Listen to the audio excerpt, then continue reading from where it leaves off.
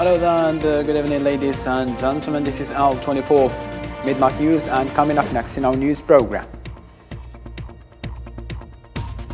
Algerian Foreign Minister Mr. Ramtallah presented Wednesday Niamey experience of Algeria in the field of industry, calling for acceleration of industrialization process in Africa key sectors.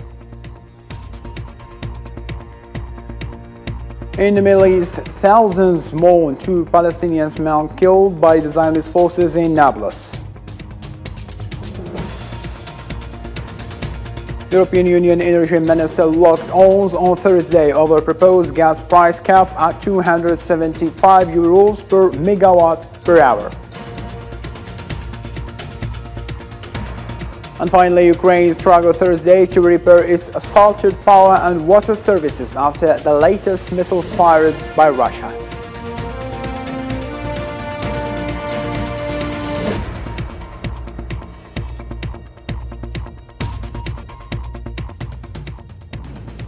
Welcome again, I'm your host Abdurrahim Kashur, and those were today's top stories. First, in Algeria, the Algerian Minister of Foreign Affairs and National Community Abroad, Mr. Ramtallah highlighted on Wednesday in Niamey during the meeting of Preparatory Executive Council of the African Union Extraordinary Summit on Industrialization and the African Free Trade Zone, scheduled today, Friday, Algeria's experience in the field of industry, calling for accelerating the course of industrialization on the African continent in key areas. The Director of Follow-up and Promotion Commercial Initiatives at the Algerian Ministry of Trade and Export Promotion, Salim Regad, revealed expectations that Algeria's export outside the hydrocarbon sector will reach $7 billion by the end of the current year, in light of achieving $5 billion during the 9 months of this year. The year 2021 witnessed a big leap in achieving the amount of $5 billion, which the higher authorities of the country controlled by the end of this year. We will be at the level of $7 billion, which is so far at $5.5 billion in the last 9 months. And for this, it is very possible that we will conclude this year. Algeria has strongly condemned the terrorist attack that targeted on Tuesday a unit of Chadian defense and security forces in the west of the country, causing sources of dead and wounded people. A communique of the Ministry of Foreign Affairs and National Community Abroad stated the following. Algeria strongly condemns the terrorist attack perpetrated on November 22nd against a unit of Chadian defense and security forces in the Bouka Tolorom island, leaving scores of dead and injured. Algeria extends its sincerest condolences to the families of the victims, wishing a swift recovery to the injured, and reiterates its support for the people and government of brotherly Chad in its fight against terrorist groups. Algeria has once again called on the international community to pool efforts in a bid to eradicate this dangerous plague that threatens the country's security and stability. President and the Chairperson of the African Union Commission, Moussa Faki, announced that talks were underway to hold a preliminary meeting for a national reconciliation conference that includes all Libyans. Faki said that there is a positive response from various parties, adding that communication is established with all Libyan stakeholders about national reconciliation, as it may open the door to a political solution in Libya.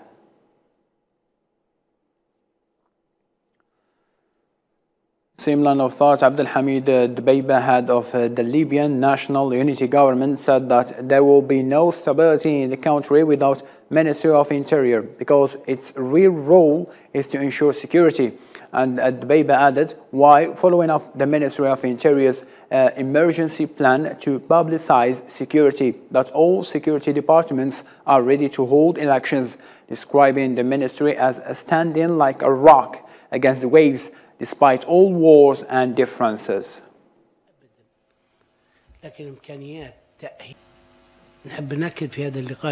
I want to reaffirm in this blessed meeting that the Department of Security Operations is prepared for the elections. This ministry is ready to fully guarantee this important event in the history of Libya and even of the region. In the late hours of Wednesday evening, Tunisian government raised fuel prices for the fifth time this year. The Energy Ministry said as part of plan to reduce energy support, a policy change wanted by the country's international investors. The new decision raises the total hike in fuel prices this year to about 20%. The gasoline price will be raised on Tuesday to 2.525 dinars per litre from 2.400 dinars, according to the ministry statement.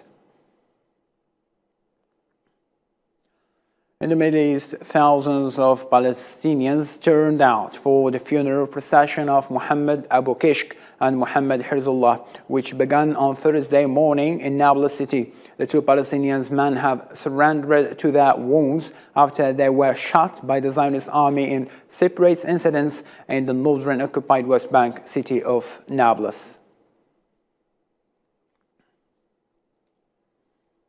The Secretary General of the League of the Arab States, Ahmed Abul Ghaid, is participating in the 7th Regional Forum of the Union for the Mediterranean. Abul Ghaid stressed that the Palestinian people have suffered from an occupation regime that can only be described as a racial discrimination. He added that the Zionist violations and repression are escalating in a way that threatens to explode the situation in the occupied territories, and that this is happening under the eyes and ears of international community, which seems to have abandoned its responsibility to achieve the vision of two states through negotiation. Lawmakers in Lebanon failed for the 7th time to elect a successor to former President Michel Aoun, even though the vacancy is hampering efforts to rescue the country's economy. Nabil Khazini. In last October, Michel Aoun was the last Lebanese president to walk on a red carpet as head of state. This was the last time Lebanon had a president. Since then, Lebanese lawmakers marked a failure after a failure to elect a successor to Mr. Aoun, who left with no replacement. MPs failed to elect a president despite the vacancy of the position since the beginning of November due to the deep political divisions in the midst of an accelerating economic collapse the authorities are unable to contain. I'm against the capital controls law in its current form and the idea of abolishing deposits through the so-called economic recovery plan. Of course we are against that. In this popular market in Beirut, residents of the Lebanese capital have resorted to second-hand shopping to get by during the severe economic turmoil that has loomed over the country over the past 3 years. Here, Ahmed runs a shop that displays used products. The decline in the purchasing power for citizens and the collapse of the currency pushed many to sell their furniture or electrical appliances. People have reached a point where they are selling kids' toys. You can find good things to use here in this shop. Because we cannot afford buying from shopping malls and prices became different. We benefit from the stuff here. They are imported and better. The World Bank said that the financial losses suffered by the Lebanese economy and its public finances are equivalent to 3 times the GDP for the year 2021. Lebanese financial meltdown has sunk the currency by more than 90%, spread poverty, and paralyzed the financial system. Turkish Defense Minister Hulusi Akar told his Russian counterpart in Baku on Thursday that Ankara would continue responding to attacks from northern Syria after Russia asked Turkey to refrain from a full-scale Syria offensive. While earlier on Wednesday, U.S. Pentagon said that the Turkish airstrikes in northern Syria threatened the safety of U.S. military employees and the escalating situation risked years of progress in the region. Speaking at press briefing on the negotiations related to Iran nuclear deal, U.S.-Iran relations and regional situation, Iranian Foreign Minister Hussein Amir Abdulhayyan said Iran's negotiations on the 2015 nuclear deal with the United States are continuing while differences remain. Although Iran and the U.S. are exchanging information through diplomatic channels, some U.S. officials continue their hypocritical stance in statement to the media. I hope that under Iran's realistic attitude and in a way that best suits Iran's national interests, a good, strong and sustainable agreement can be reached by all sides during the last phase of the negotiation. Still with Iranian media reported that an improvised bomb has killed an Iranian colonel from an aerospace division of the Islamic Revolutionary Guard Corps near Syria's capital, Damascus. Blaming the Zionists, Tehran accuses Zionists of the campaign of assassination, including of scientists involved in what Iran insists is a peaceful nuclear program. In Malaysia, the long-time Malaysian statesman Anwar Ibrahim has been sworn in as country's new prime minister.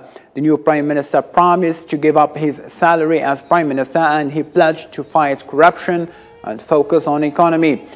His appointment ends days of post-election deadlock following inclusive elections. This is a national unity government. All are welcome on condition you accept the fundamental rules of good governance, no corruption, and Malaysia for all Malaysians. Open up Russia-Ukraine file. Following the wave of Russian missiles attacks, Ukraine's President Volodymyr Zelensky spoke before the United Nations Security Council, urging the group to support Ukraine, while Russia denies any attacks on Kiev in the previous days. Hussein Burkan. With winter sweeping across the front line in eastern Ukraine, turning the roads to mud-drenched snow and rain, soldiers now have two more enemies, disease and power outages. Despite the cold weather, Russian troops keep shelling energy infrastructure on the capital, according to Kyiv authorities.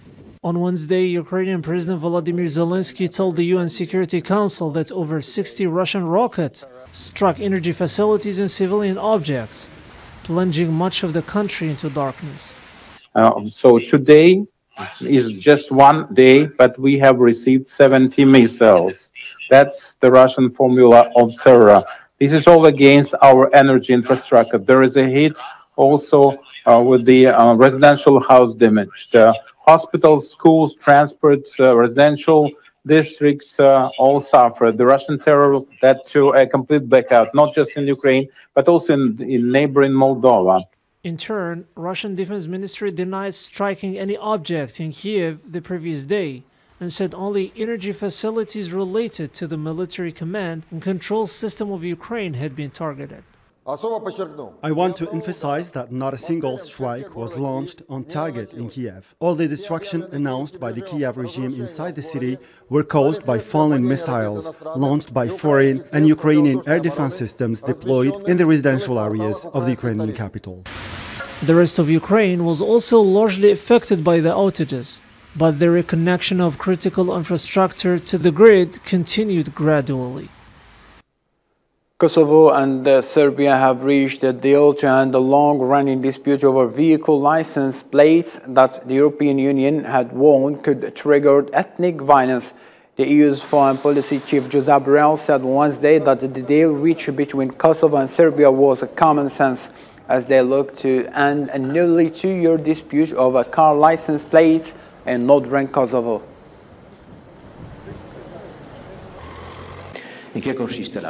What is the agreement about? It's very simple. Basically, Serbia commits to stop issuing license plates with the names of Kosovo cities. They will not issue more license plates, which was the main problem. And Kosovo commits to avoid putting into practice any action that implies a re-registration of the vehicles that already circulate with those plates. It seems like a common-sense proposition to me.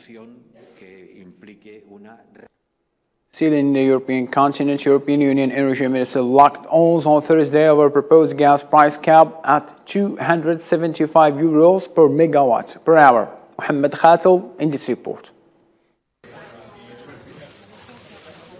European Union energy ministers locked horns on Thursday over a proposed gas price cap at €275 per megawatt hour, grappling over its effectiveness at that level and the impact on supplies and incentives to cut consumption. The long-standing disagreements were holding up other policies to alleviate the acute energy crisis, such as the launch of joint EU gas purchases and a quicker permit process for renewables. Diplomats said the 27 EU countries agreed on these two in principle, but delayed formal approval until another meeting to be held on December 13, with proponents of a cap demanding a green light for all three proposals or not at all. Polish climate minister Anna Moskwa called the €275 blueprint put forward by the European Commission a joke. In fact, we have seen no gas price cap. We have seen a document about explanations that it would be good to have a gas price cap. The gas price cap, which is in the document currently, doesn't satisfy any single country. It's a kind of joke for us. After so many months of discussions and proposals, written proposals, which were presented by member states, we expect the real discussion today and the document in the coming council, which we hope will be not only before Christmas, but in the coming days. Belgium's energy minister Tine van der Straeten also chimed in, telling reporters the text that is on the table is unsatisfactory and does not clearly say if it will have an effect on prices. De tekst die vandaag op de tafel ligt. It's absolutely not clear whether the text that is on the table today will in reality have an effect on the price. And let me remind you that today in Europe, in our countries, in Belgium, but also in Netherlands, we are confronted with exceptionally high prices that are impacting our households, our industry, our businesses. We live in a war economy and we are confronted with war prices, and therefore we find it necessary to intervene at the price level. For his part, the German Minister for Economic Affairs and Climate Action, Sven Giegold, said that a lot of criticism was heard from different countries about a simple price cap. We have heard a lot of criticism from many experts from very different countries about a too simple price cap, because when I cap the price too low, then I have no more supply. If I have no more supply, then I have no more gas, and then I also haven't solved the problem. So a lot of experts are rather nuanced, and on this basis we can also reach compromises. As many as 15 EU states want a set limit to contain energy costs after gas prices soared to record highs last August, driven up by Russia cutting supplies to Europe in the wake of Western sanctions over Moscow's military operation against Ukraine. Teachers in the UK walked off the job joining scores of postal workers and university lecturers across the country in industrial action to demand better pay and working conditions to cope with the country's cost of living crisis.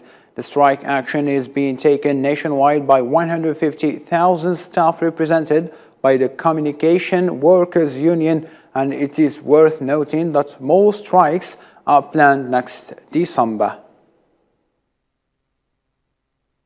Because if we call off the strikes, we'll never get a settlement. We did that 2 weeks ago. We've changed our dates in response to public opinion. When the Queen passed away, when we had the Poppy Day, we've done other things. We have not had a strike for 7 weeks, and nothing has happened. So anyone that's been involved in industrial relations knows that there's got to be leverage and pressure at the table from both sides, and that will create the compromises and the resolutions that we're all looking for. African leaders have declared a ceasefire in Eastern Democratic Republic of Congo as from Friday, with the aim of stopping attacks by the M23 rebel group. The declaration was issued by the leaders of Congo, Rwanda, Burundi, and Angola, and former Kenyan President Uhuru Kenyatta, after a summit in Luanda on Wednesday devoted to finding solutions to the East Congo crisis. The small-scale summit decided the following: The cessation of hostilities in general, and in particular the attacks of M23 against the FARDC and MONUSCO, starting from Friday, November 25th, 2022 at 6 p.m. Still in Africa, Zimbabwe's president called for peace and unity as the country prepares for its 2023 general elections. In his address to the parliament, Emerson emphasized that they must maintain and consolidate the current peace, unity, harmony and love that they have built. Political players seeking the people's mandate during the upcoming 2023 harmonized general elections must maintain and consolidate the current peace, unity, harmony, and the love that we have built. And back to the pandemic, China maintains zero COVID policy as world opens up. Let's follow this report to have a better explanation. Whereas the world is opening up after a 2-year-long COVID-19 pandemic, China is enforcing lockdown in some cities, fueling frustrations around the country with people saying they're being isolated. Scenes of maskless celebrations and raucous gatherings in Qatar, which is hosting the World Cup, have irritated Chinese viewers, who have been discouraged from gathering to watch the games. Most countries worldwide have eased or even removed COVID-19 preventive measures, with big events taking place. Many conferences and meetings have taken place in recent months, such as world leaders gathering in Algiers for the Arab Summit, in Sharm el-Sheikh for the Climate Summit, or in Bali for the G20 summits, and many other gatherings as the world is living with the pandemic. But China is experiencing its worst outbreak in 6 months, with over 31,000 cases recorded, despite the country's zero COVID policy. The strict policy of China has saved lives in the 1.4 billion people nation, but also had a negative impact on the economy and ordinary people's lives. The zero COVID policy is wondering if the World Cup and celebrations are happening on another planet. While the rest of the world is moving forward and possibly taking risks with lifting the COVID regulations, China views COVID as a disabling disease and takes careful steps. And now for more international news, let's follow this roundup by Marab Laour. 2 people have died in floods that swept across Saudi Arabia's coastal city of Jeddah on Thursday due to record rain levels. The Saudi civil defense spokesperson in the Mecca province announced the deaths on Twitter and urged residents to remain indoors unless the urgent needs. The UN Human Rights Council decided on Thursday, despite opposition from Tehran and Beijing, to open an international investigation into the crackdown on protests in Iran after the death of Mahsa Amini to gather evidence violations and possibly prosecute those responsible. The meeting, requested by Germany and Iceland with the backing of more than 50 countries, follows 2 months of protests. Peruvian farmers and truck drivers staged roadblocks as part of an ongoing protests over high gas prices and fertilizer shortages hitting the trade and tourism sectors in the South American nation. Most of the roadblocks were organized in Peru's central and southern regions, the country's ground transportation superintendent Sutran reported. Hundreds marched in Democratic Republic of Congo's eastern city of Goma on Thursday to protest against agreement between African leaders to stop attack by M23 rebels, saying it does not tackle Rwanda's alleged backing of the group. The resurgence in fighting has caused a diplomatic rift with neighboring Rwanda, which Congo accuses of backing the group while Rwanda denies it. Ending up with the sports, Switzerland edged past Cameroon 1-0, courtesy of a goal against the runoff play by Cameroon, born in Bulu on Thursday for an opening win in the World Cup Group G. The Swiss next play Brazil on Monday, with Cameroon take on Serbia. Another game, Uruguay has failed to impress in the early stages of the World Cup. This time it was South Korea holding Uruguay to another goalless draw in the tournament, a result that probably favors the Asian team. Cristiano Ronaldo stamped his name into history books as the first man to score in 5 World Cups during Portugal's 3-2 victory over Ghana on Thursday evening. Portugal's next action on Monday will be against Uruguay, while Ghana play against South Korea. Ending up with Brazil, Richarlison scored the second half brace as Brazil swept aside Serbia to register a 2-0 with a Group G match at Lusail Stadium. Richarlison scored twice in 9 minutes to hand Brazil a comfortable win to end the game. And on what follow, results table 5th and the 4th of the tournament, as well as today's games.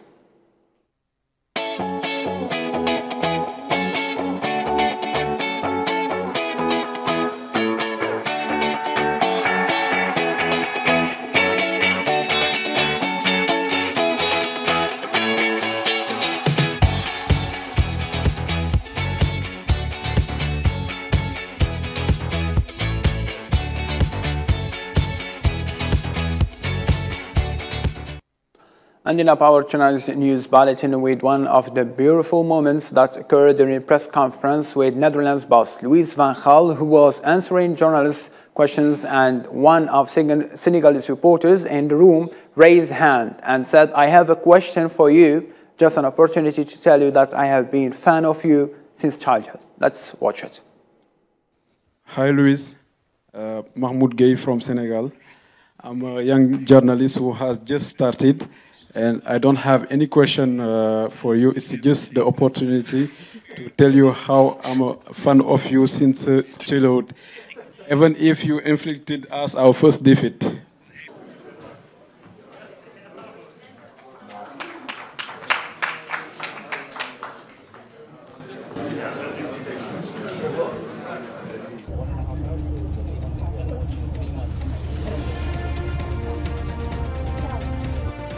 And for now, all I can say, good night.